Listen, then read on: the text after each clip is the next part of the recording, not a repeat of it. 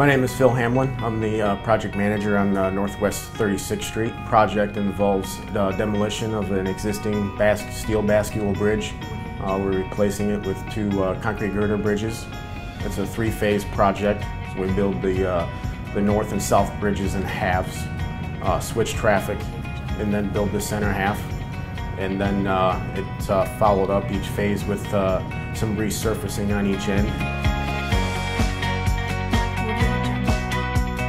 There's definitely been challenges involving the canal. We faced some turbidity issues throughout the project. We've upgraded our turbidity screens and our turbidity barrier to get through those issues. I love working for MCM. I love the family atmosphere. If there's any help, anything that I need, I make a phone call, and whoever is on the other line always jumps through hoops to get me the answer I need.